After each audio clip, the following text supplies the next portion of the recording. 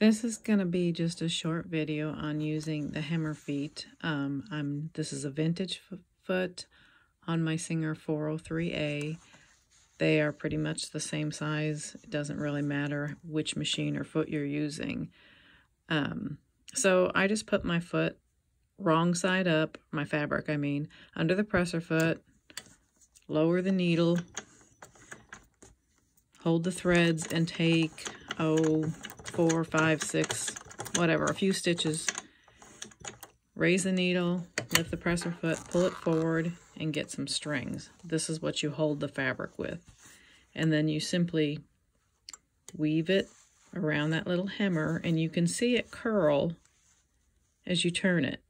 Now, this piece right here, it's important to not have too much or too little. If there's not enough, it won't fold. If there's too much, it will just make a mess.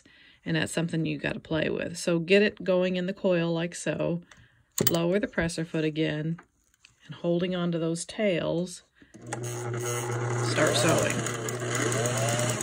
And watch how much fabric I have over the coil right in front of the foot. It'll give you a good idea.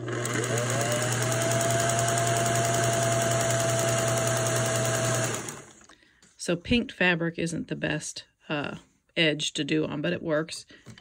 You can see here the hem is perfect. It works really well. And once you get it, you got it. Hope that helps.